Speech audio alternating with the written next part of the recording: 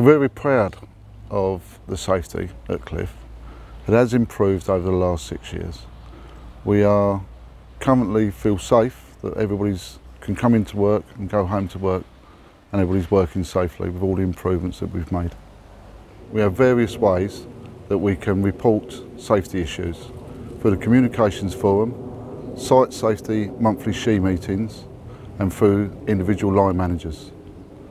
One of the suggestions came from the communications forum was to install an acoustic booth at the machine behind me to reduce the noise levels. By redesigning the guarding distance, it's helped create space around the machine for cleaning. Site housekeeping was made a priority, and we reorganised the whole of the site, from each factory out to the yard.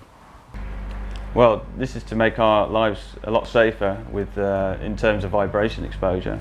We have this React tag system now where we can put a meter, take the meter from here and put it on our tool, and then we have a traffic light system on here to make sure that we don't have too much exposure throughout the day, and we're using power tools.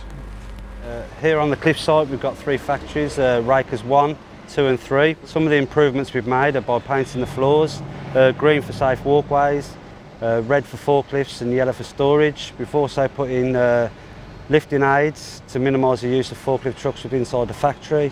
We're now working on overhead platforms with fall arrest systems for more non-routine jobs such as working on the cuba. Since the meetings have been put in, it's much more easier to get ideas and to approach people to get things sorted out more quickly.